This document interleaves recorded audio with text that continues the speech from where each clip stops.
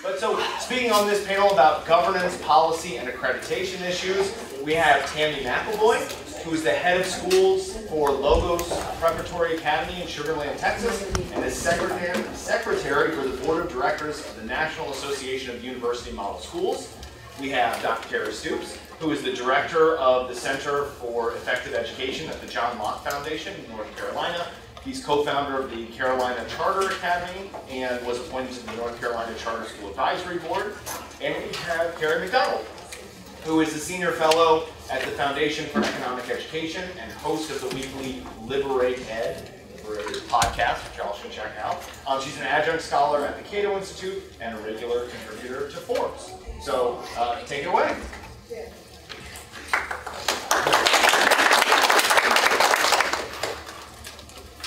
We haven't established an order. We have So, any volunteers? Sam's slides are up. I know.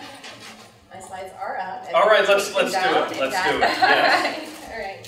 So I'm glad to get to spend some time with you guys today on this riveting subject. But it is a very important one. So this is actually pulled straight from our slide deck. I love this quote. It's from the slides that we use when we have prospective parents coming for their first meeting. From Michael Thompson. He's a New York Times bestselling author and psychologist specializing in children and families. And he makes the point that viewed from a distance, all schools look kind of the same. But viewed up close, they're extraordinarily different. And why that's important to us is because we're intentionally different. Is whatever type of hybrid school you are, you're intentionally different. Okay. Now, when we started our school, we're a university model school 16 years ago, and we would ask parents, "Have you ever heard of university model school?" We got a lot of blank stares. They had no idea what we were talking about. And while now more people are understanding what university model school, after COVID, everyone has some idea of what hybrid school means. Okay. But what that means is very, very different. Maybe it's an excellent school that's providing an excellent education to students, or maybe it's that terrible thing that the public schools did when they got shut down. All right. So more than ever, it's important for us to do the things that show the outside looking in that we are schools of excellence and that we're credible. And that, to me, that's what accreditation is all about, which is kind of where I'm going to focus my next few minutes. Excellence is one of our school's core values, and we use the plumb line to illustrate that. That's what the little picture is. And a plumb line is a carpenter's tool that measures the depth and the uprightness of a thing.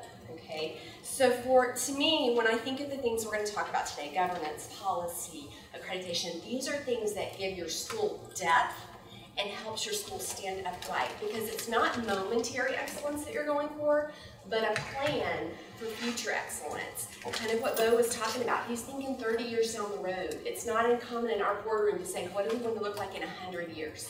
Okay, so you want your school to go well beyond yourself. And these tools are helpful in that regard.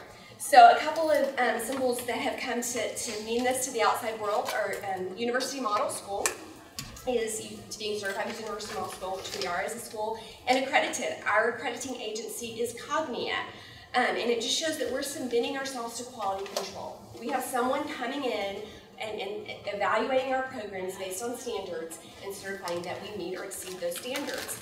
Cognia is, as I said, our accrediting agency.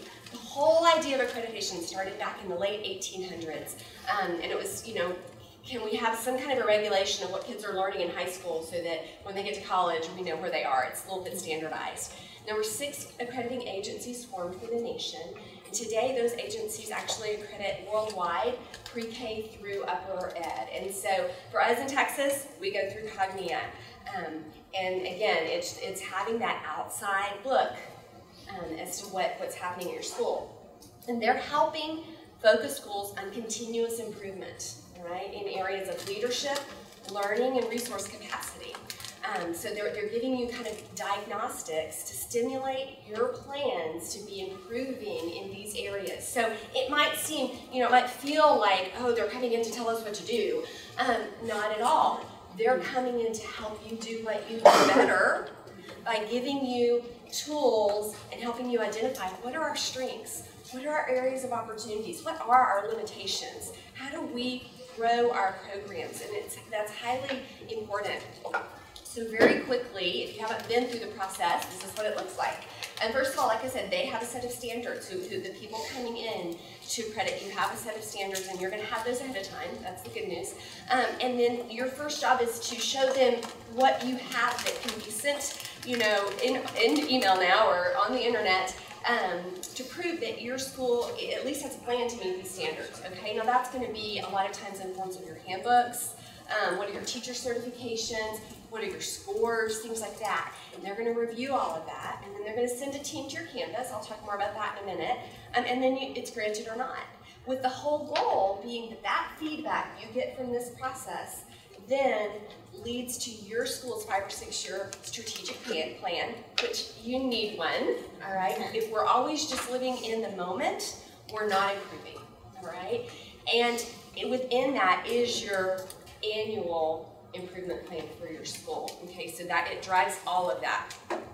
The visit itself, the team's going to look over all of your things, and then they're going to come onto your campus, and they want to see that, yes, what is said here is what is happening. They're going to interview a lot of people. Now, if you say XYZ is your policy, and they interview 50 people that have never heard of XYZ, what they know is that XYZ is just an idea.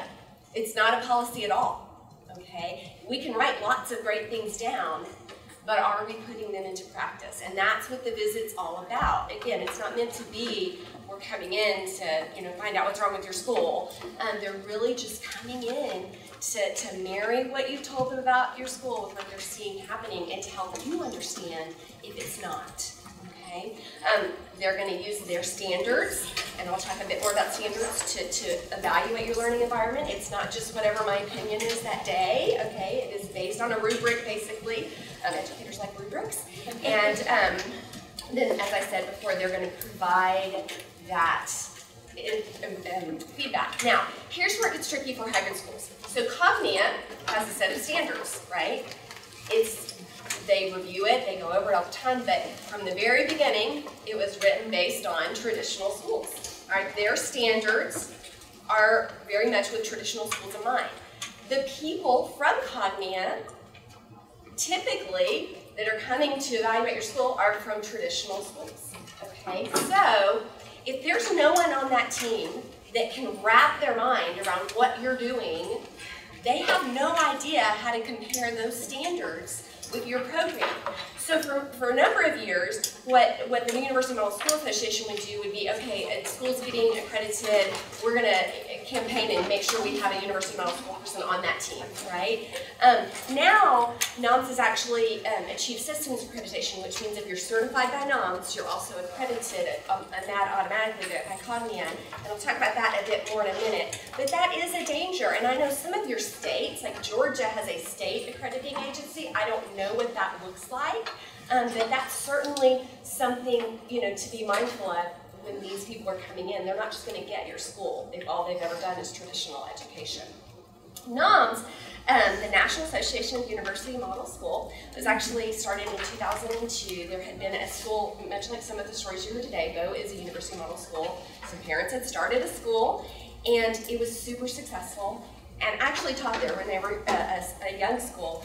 And they were having trouble running their school because people were calling, how do we get a school like yours? How do we get a school like yours? And they're going, we're trying to teach school here. We don't have time to help you start your school.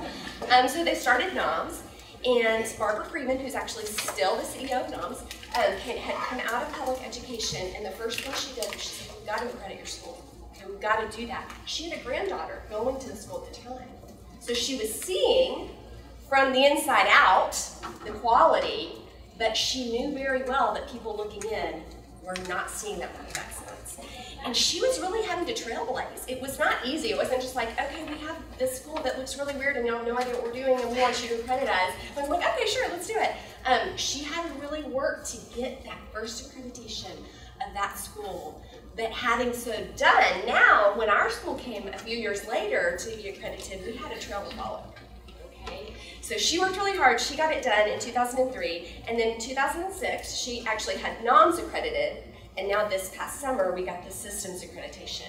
And what that means is Cognia has said the standards of a university model school have the excellence that we expect, And if you're certified as a university model school, then we'll automatically accredit you under Cognia. And so what that means for university model schools is you know who's coming in to accredit my school? People that get my school, right? And accreditation is not a one-time process. You do it with Cognia and university model school, you do it every 5 years, right? So I want to know that the people looking at my school understand what we're doing and why we're doing it. And so that's something that NOMS is able to give us.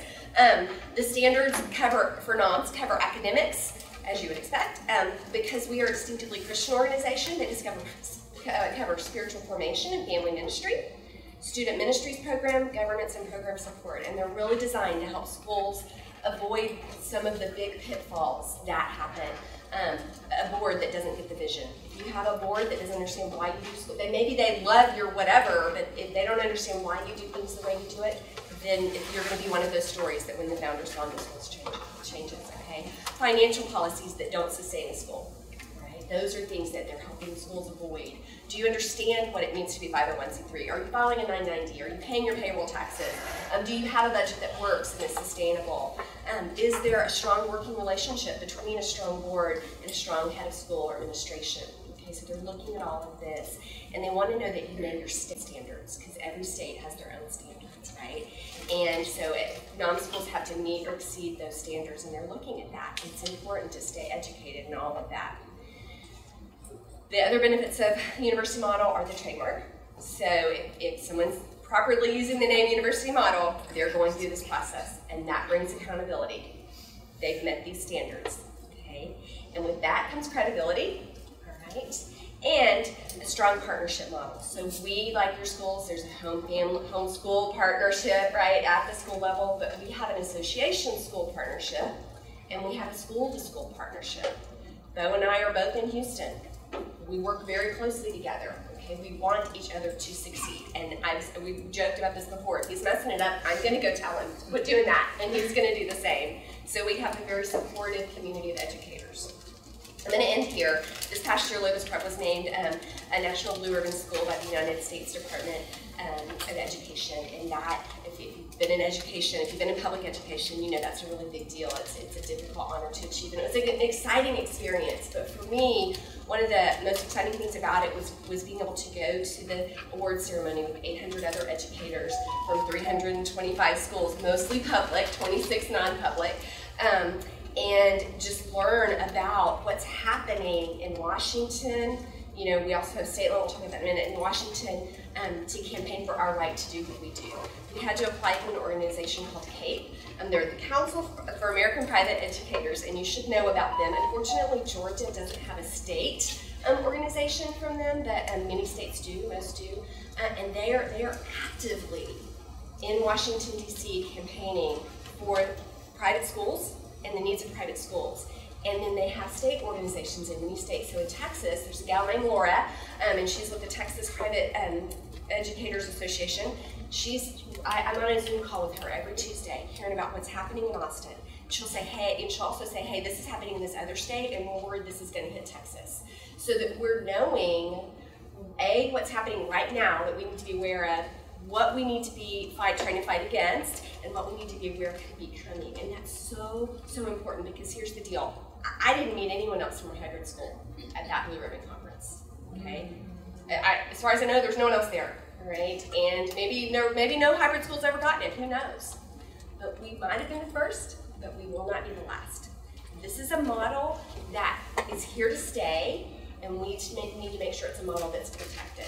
And policies, governance, all those things sound scary, but that's going to be the thing that allows us to keep doing what we do with excellence, not just for a few years, but for 100.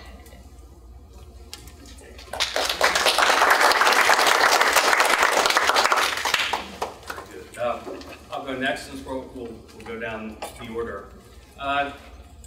In 2020, the Will Skillman Fellow at the Heritage Foundation, Jonathan Butcher, published a report that looked at the state of regulations of learning pods, all 50 states. And as I leafed through this report, I came to North Carolina, and John Locke Foundation is a North Carolina-based organization. And Jonathan Butcher, the Will Skillman Fellow at the Heritage Foundation, put warning, North Carolina is a high regulation state. And I said, how dare Jonathan Butcher, the Will Skillman Fellow at the Heritage Foundation, slander the name of North Carolina by calling us a high regulation state? But rather than challenge Jonathan to a fight, which I would definitely lose, I decided to think a little more deeply about what policymaking really looks like and the difference between laws that are on the books and laws that are in practice. And so I'm going to ask 3 questions that really form the basis of the way that I think about how hybrid schools, pods, and the various other configurations that we're going to talk about could be analyzed to get a deeper understanding of the policymaking environment. Really, in North Carolina, our approach to hybrid schools is really like a baguette. It's really hard and crusty on the outside, but really soft, and there isn't really much to it on the inside. And all of you are thinking, yeah, the fat guy chooses the carb. And that's fine. You know, that's fine. And that's also why I would lose the fight to Jonathan Butcher, the Will Skillman Fellow at the Heritage Foundation. That's okay. Because we have plenty of laws on the books in North Carolina that look really intimidating and look really worrisome, but really do very little in practice. And for example, I'll give you some fun examples before I actually get into schools. North Carolina has a law that prohibits singing off-key in church. And in 1873, there was someone that was actually convicted of, and yes, yeah, and Ben is like, this is a great idea, of disrespecting their congregation and God by singing off-key in church. But the reality is that no one is monitoring singing off-key in church. There's another law that prohibits farmers from plowing their fields using elephants. And if you're going to ask, why would a North Carolina lawmaker actually consider a law like that? I actually have no idea why elephants are a bad idea for plowing fields. But regardless, these are laws that are still on the books that are really meaningless when it comes to the actual practice and monitoring of the thing that it's meant to monitor or understand. So here's the first of my 3 questions that I ask. How does a state/media define a hybrid school? And I'm going to use all my examples from North Carolina because that's what I know best. And North Carolina does not define a hybrid school. There's nothing in statute that defines it. But the media has defined it, and interestingly enough, this is really strange, but it only defines a hybrid school in terms of public schooling. From the 1950s to the 1990s, the media called a hybrid school those school districts that were under desegregation orders, that were incorporating a combination of magnet schools and forced busing. That was a hybrid school in North Carolina for 40 years. And then charter schools came online, and that became the new definition of a hybrid school. Because that was to them, even though statute says that they are public schools, a hybrid private and public school. Well, no, that's really not the case at all, but that's how they defined it. And then in the 2010s or so, there was a new definition of hybrid schooling that defined it as an early college program. These are programs where high school students spend their first 2 years in a public high school and then go to community college where they earn their diploma and get credits toward an associate's degree. That's how the media defined hybrid school. Never in a million years were they thinking about configurations that involved a homeschool or a private school. So, question 1, how does the state or media define a hybrid school? Chances are it's much different than you think it is if it's not defined in statute. Question number 2, who is in charge of what? North Carolina has a very decentralized governance system with different agencies involved with different types of schools. So for example, our home schools and private schools are underneath the Division of Non-Public Education, which is an office within the Department of Administration, which is one of the governor's cabinet offices. they have maybe 3 employees overseeing 180,000 homeschoolers and 107,000 private schoolers. They are the ones that are the regulatory body overseeing it. Do you think that they are going to go and start knocking on doors, all 3 of them? No, they're not. The Department of Public Instruction and the North Carolina State Board of Education oversee our traditional public schools, and we have a completely different agency that oversees our private school voucher programs and our education savings account programs. We have around 25% of our student population in schools of choice in North Carolina, and yet there are different offices, different groups overseeing all the different configurations that we have in North Carolina. And you're going to have a lot different type of environment if you are in a state that only has 1 or 2 entities, especially strong regulatory agencies that oversee the types of oversight in your state. I forgot to add that the North Carolina Department of Health and Human Services oversees our child care facilities.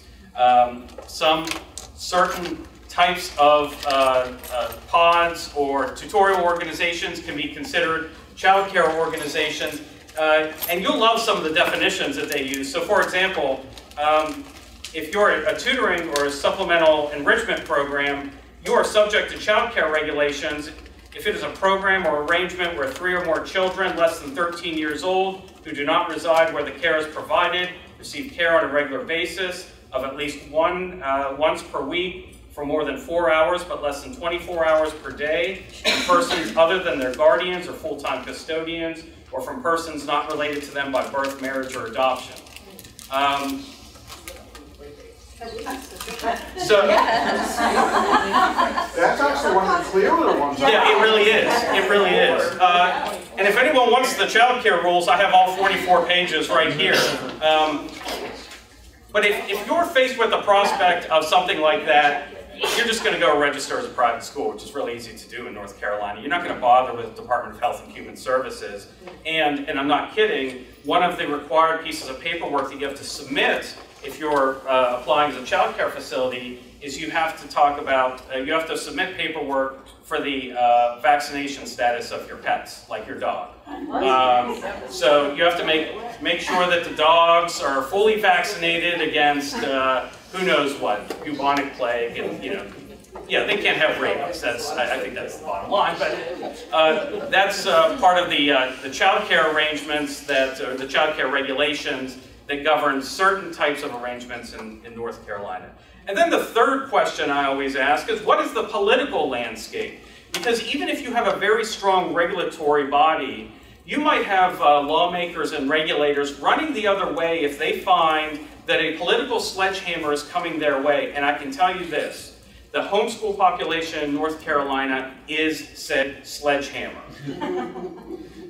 Very recently, a freshman member of the North Carolina General Assembly very innocently asked a question during a committee meeting. She said, tell me more about this homeschool testing and why we don't know more about it. It was impossible to reach her office by phone for 2 days. There is no one that can mobilize faster than the homeschool community in North Carolina. And one of the things that I always tell freshman members of the General Assembly, although she obviously didn't get the message, is that if you're a Republican in North Carolina, there are 2 groups you don't mess with: gun owners and homeschoolers. And she messed with the homeschoolers, and now she understands very well what I was saying was absolutely true. The political landscape prohibits a lot of wannabe tyrants from either using state law to try to shut down alternative configurations of schooling, or to issue additional regulations that will prohibit things like hybrid schools and pods and other ways of providing education in North Carolina. So those are the 3 questions that I ask, and that's the framework that I use, thinking beyond what the words on the page of North Carolina general statutes and what our regulatory bodies have imposed on schools. I will add one additional thing before I end, is that pay attention to what your regulatory bodies are talking about. And in North Carolina, we have something called the Rules Review Commission. And they review rules that are requested by agencies that are outside of the legislative process. And they're usually subject to public input.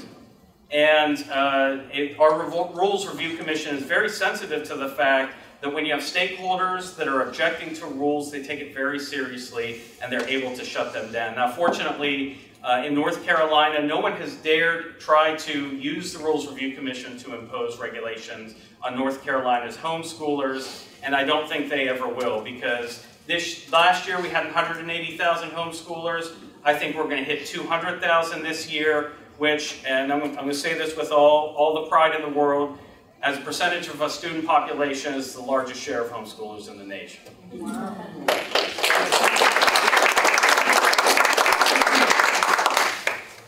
I'm so excited to be here today. There's such energy, excitement in the homeschool world and in the hybrid school world and in entrepreneurship more generally. That's the thing that I'm really excited about lately, is I feel like we are energized as a culture around an entrepreneurial spirit, particularly in education.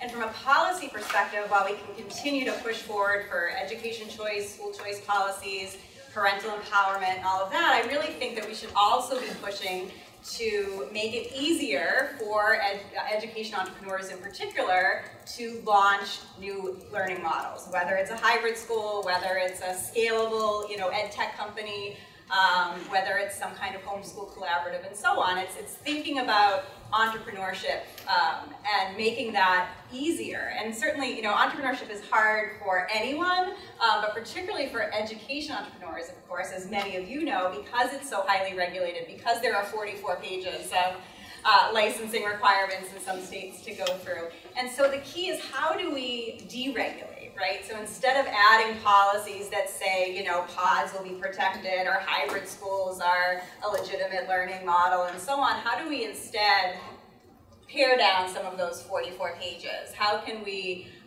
maybe expand exemptions so that it becomes this kind of leaky bucket in terms of,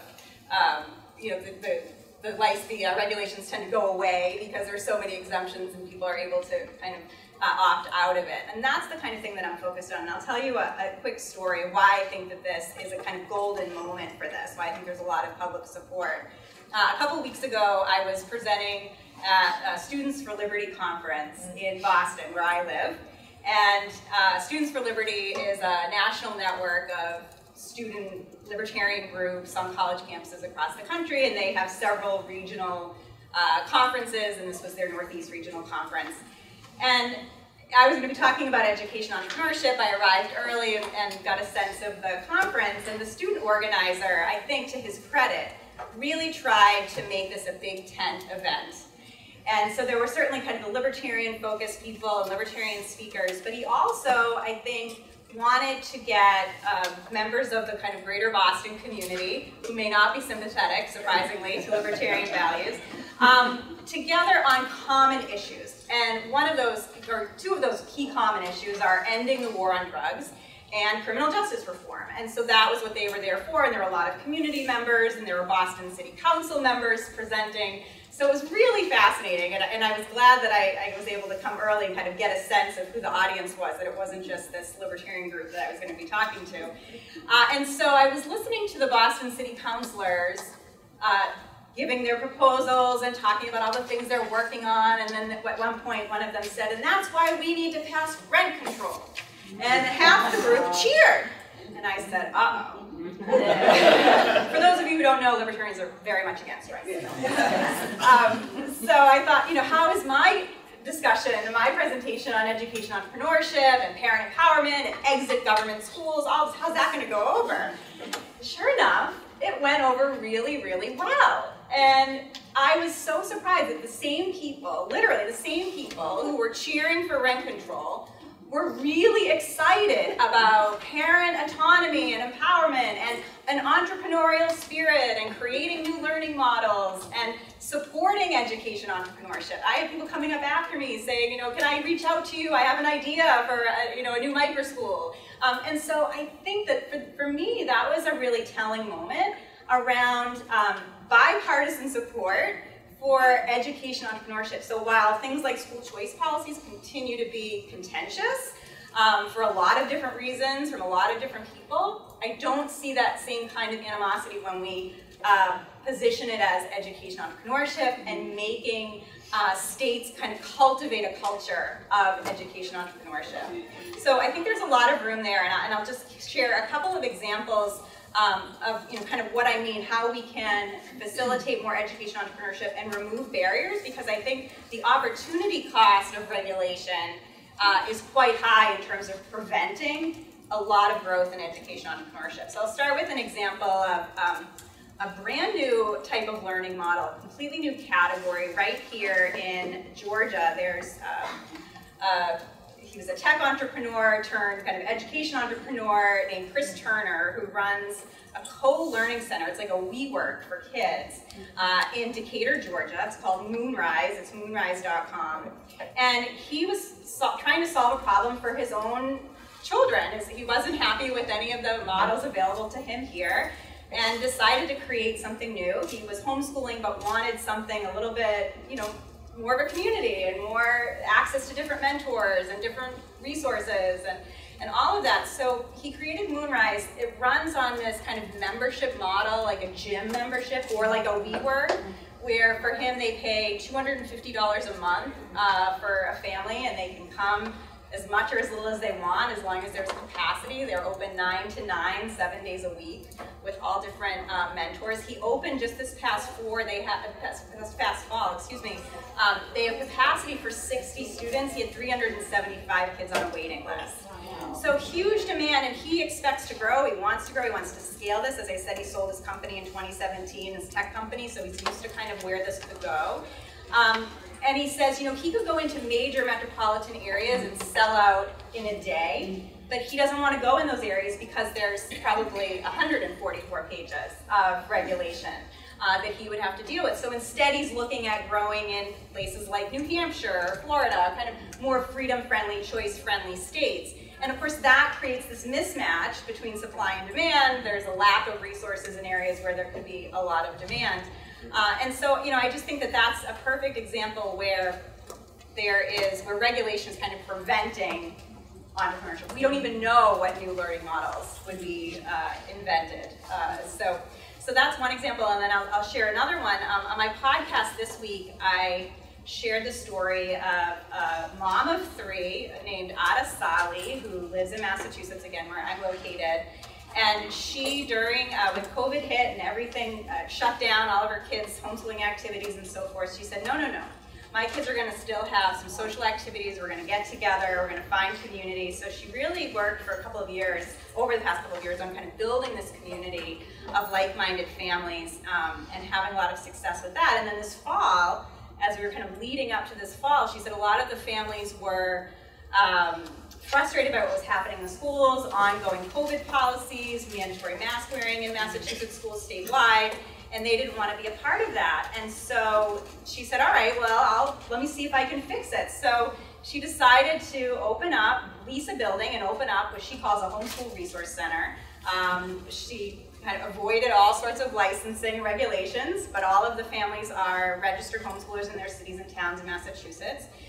They serve kids 5 to 13, and it's 2, 3, or 5 days. So it can be a full-time 5-day-a-week option for if you wanted to go 5 days a week all year. It's about $10,000 a year, which for comparable Massachusetts private schools is actually quite reasonable.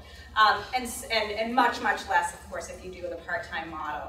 And she said to me in the interview, she said, I don't think this is a problem with parent demand. The parent demand is there. She has families driving up to an hour to go to her program.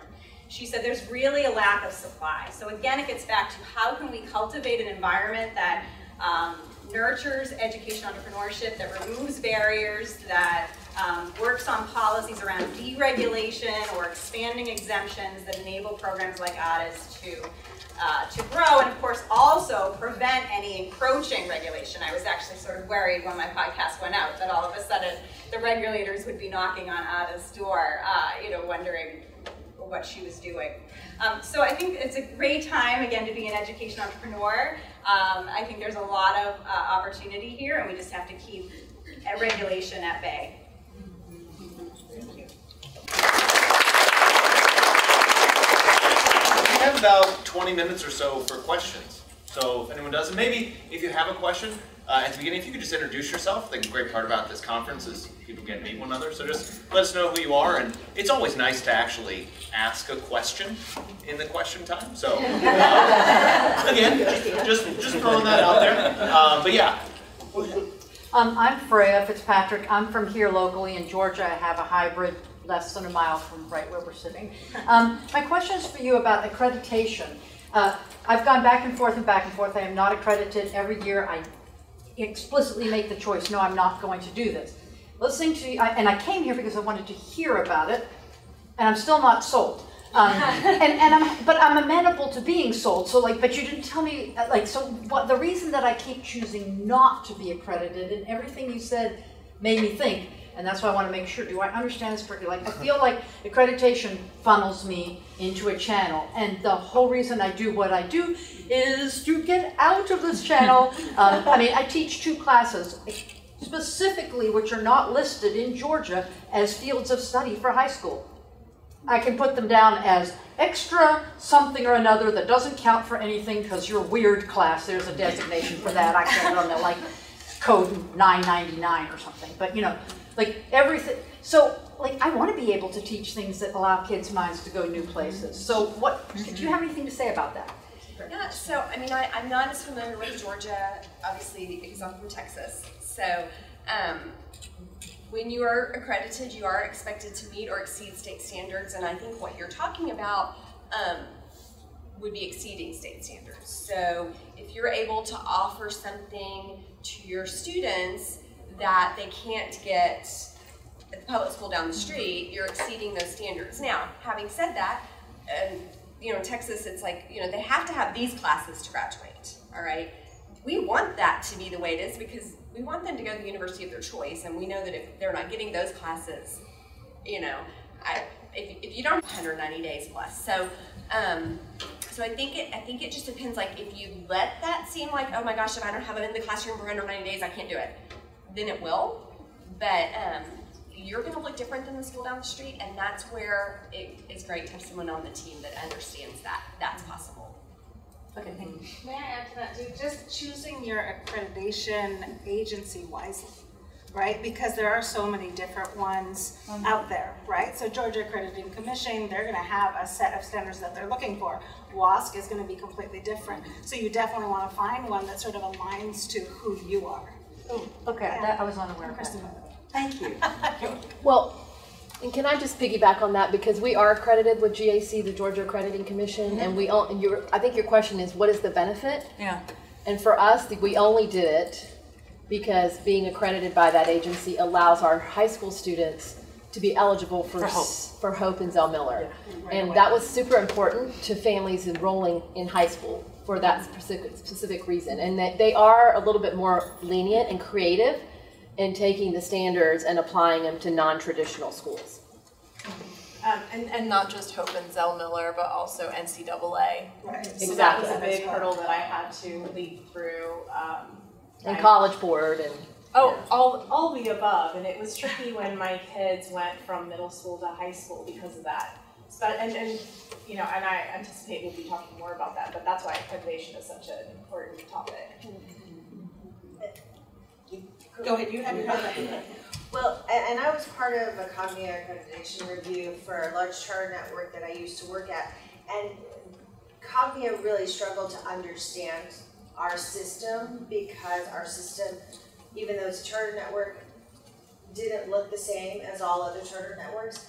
But I think what I would stress, and I would talk to this group about, and talk to Eric about, and some of the other people here, we need to help educate groups like Cognia about the different alternative models, because if I wanted to go get my micro school program accredited in the state of Arizona, their rubric would, I wouldn't fit into their rubric. And so I think it's time that we start to get people to pivot and say, this rubric would work for this type of model, but we need to have other rubrics out there. And the group that you talked about did that. That was the important work that but she did. The hybrid micro school group now needs to motivate and accelerate that conversation with some of these accrediting agencies. Or what about starting our own accreditation? Exactly. Well, or that.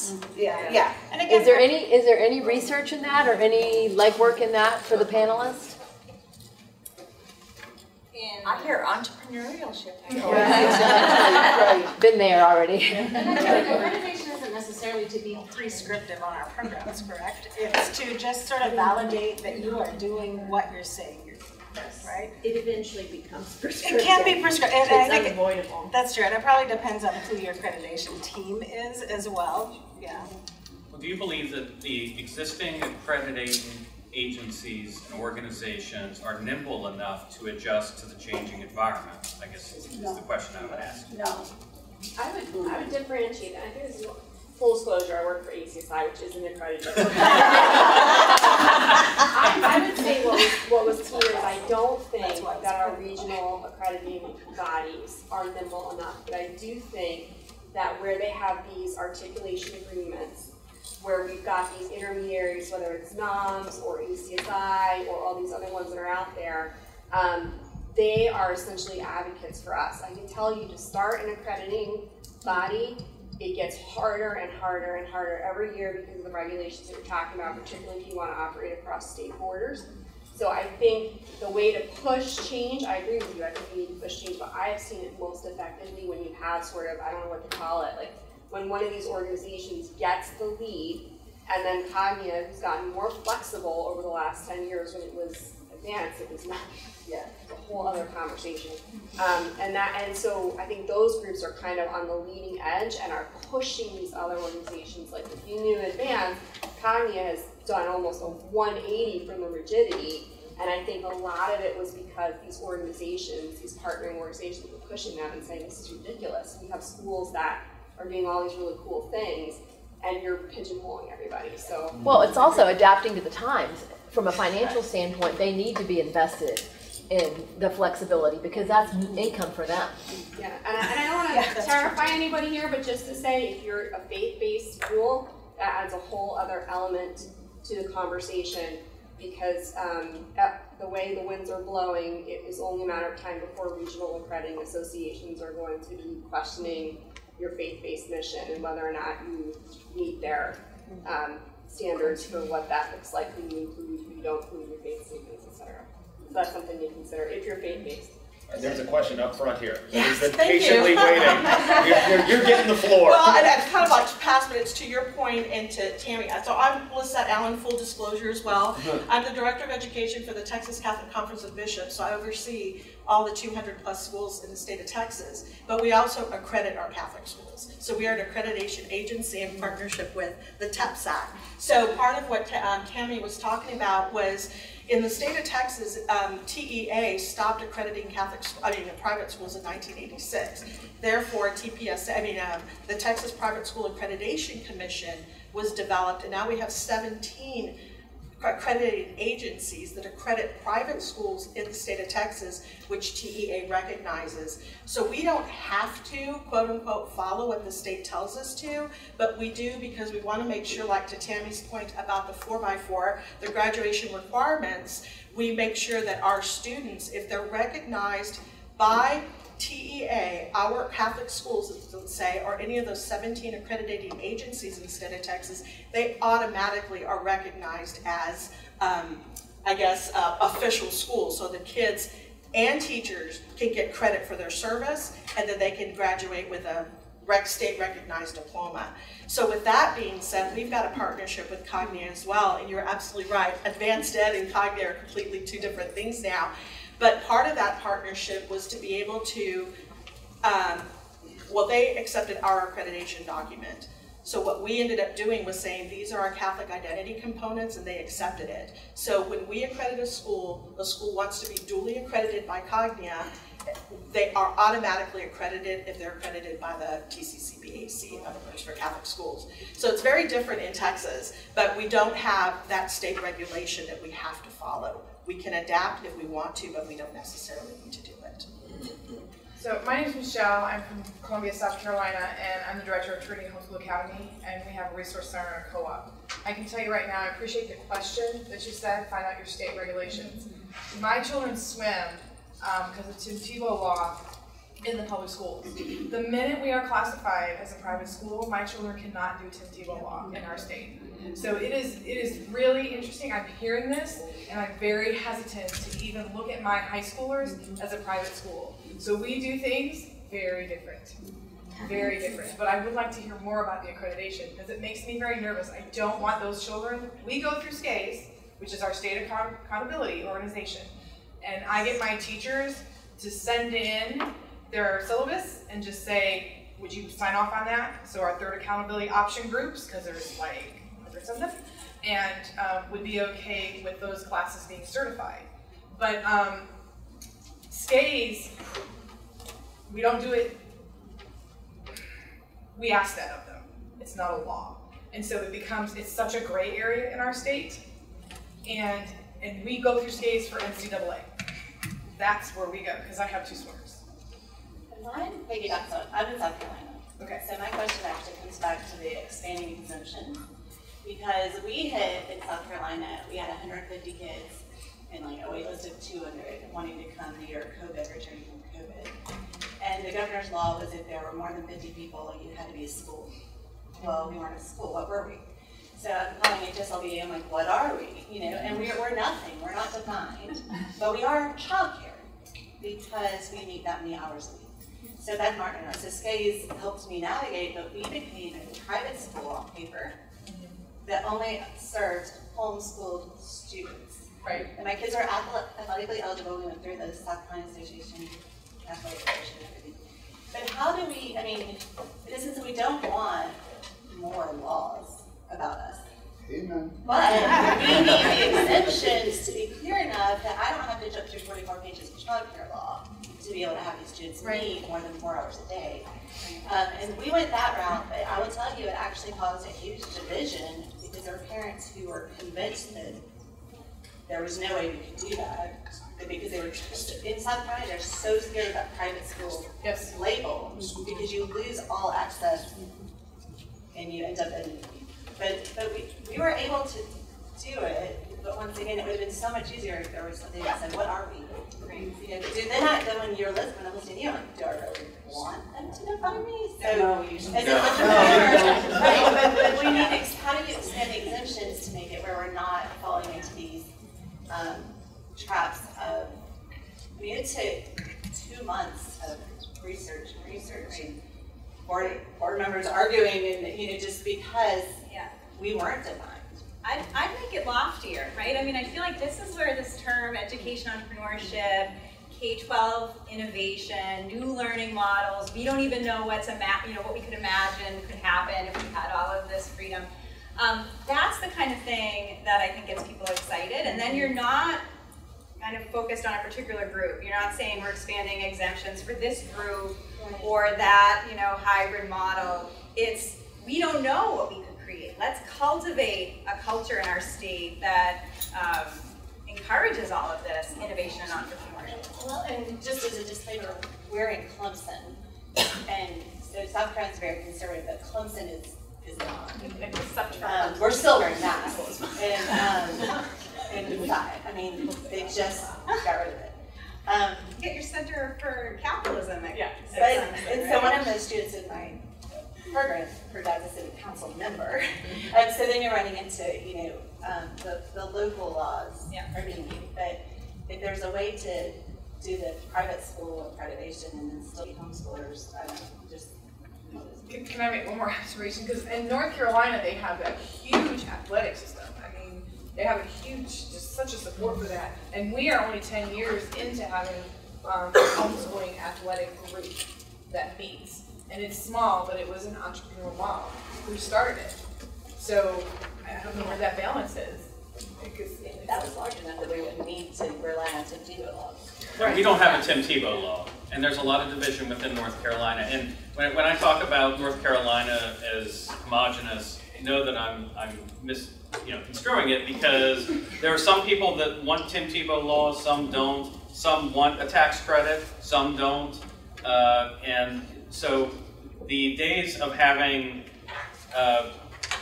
sort of evangelicals that are homeschooling because they're worried about values, that day is long past.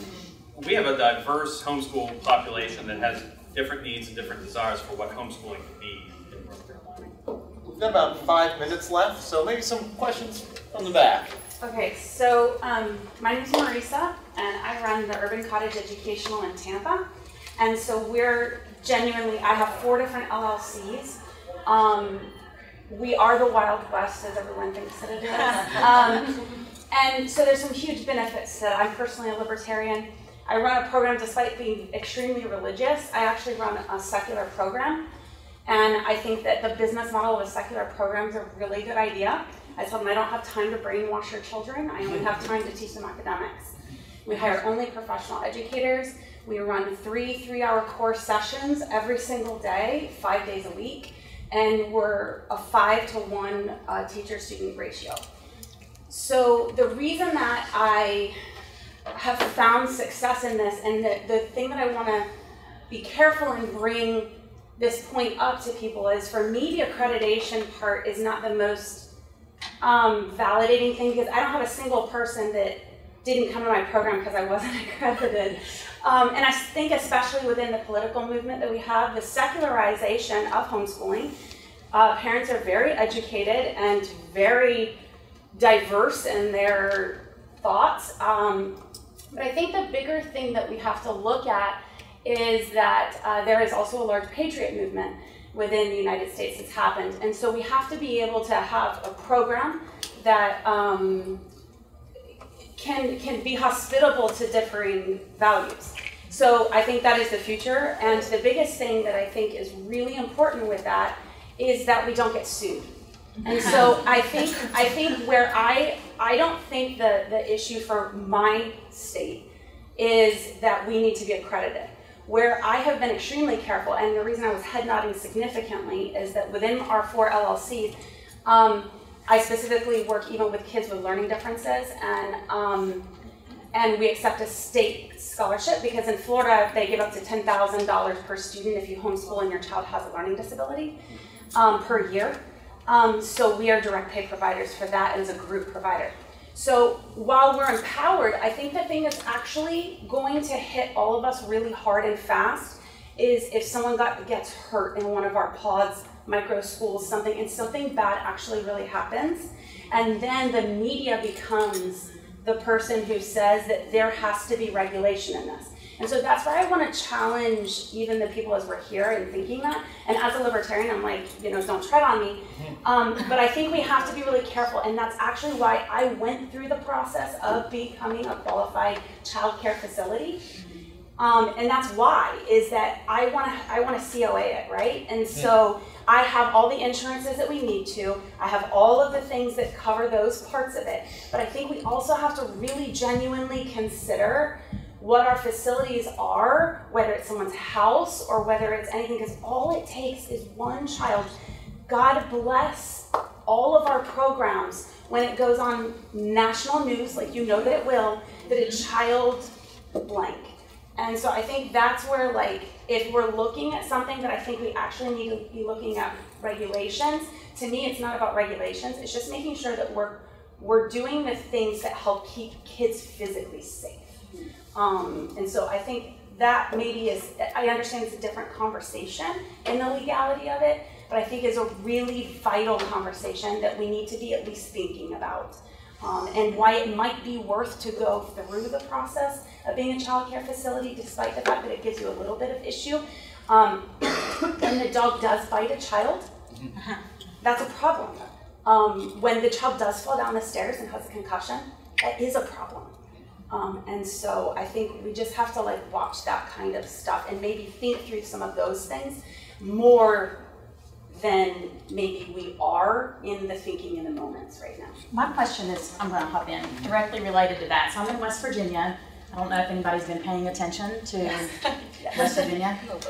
So as we begin to build this non-public infrastructure, because it's totally lacking, 140 private schools, 9 counties without a private school at all, 30 counties only have 1 out of 55. So as we do that, I'm a small government gal, but this is exactly in line with that. The educational entrepreneurship, I want to start an educational program. I want to be a service provider for Hope Scholarship. I'm a for-profit. I'm using a nonprofit space. I'm violating the terms of that property tax exemption. How do we embrace fewer regulations and identify the liability that we're placing upon the entrepreneurs in a state that just passed Hope and all eyes are on us? Yeah, I mean, I think it's a challenge, right? I mean, I think this is why it's great that we have this opportunity to get together and kind of figure these things out. I guess right now I'd say, again, the Wild West is, I think it's a good thing, right? Because you can kind of craft it. Maybe there's room for you to create a nonprofit, the Center for Education Entrepreneurship in West Virginia, that kind of helps. It's West Virginia Families United for Education. Well, there you go. You got it. But you're kind of cultivating that, right? You're helping people get started. You know, I'm sure you all have been through this personally or know people that do, but a lot of these education entrepreneurs are parents trying to solve a problem for their family or teachers who are frustrated with the system, but they don't necessarily know how to start a business. What are some of the issues around LLC? Should they get licensed as a child care, or is there an exemption they can pursue? It's that kind of community support and business support that I think can be really helpful. It's the marriage of all of it. Like, I interviewed the director with the treasurer's office for Hope Scholarship this week, and I said, you know, what are the qualifications going to be for education service providers? Like, initially, a lot of folks are just going to have to get a business license, and he said, well, no, I don't know that they'll need a business license. And I'm like, yes, they will. Like, everyone will need a business license, because in the state of West Virginia, you can't do business in West Virginia without a business license. We need to work on that. So, well, we'll get into operational licensing. You also have to charge and remit a 6% service tax if you are not governed by operational licensing, or occupational licensing. So it's a whole thing. Lots of nuance. And I kind of have my finger on the pulse of it, so eyes are on me, and trying to figure out how I can usher in entrepreneurs who have ideas, people who want to bring their online learning into West Virginia, people who want to start micro schools in West Virginia. Like, I don't want to be a gatekeeper, but at the same time, when I have parents who trust me because I am the only parent advocate on the ground, then they are looking to me as kind of like the vetting process. Like, if Jamie says this is a good idea, then we'll get behind it. So it's a lot of responsibility, right? to be that person. And you could be your own accredited organization then, right? I mean, that's, I think, another opportunity. This is a great moment for you. Figure out. Sure.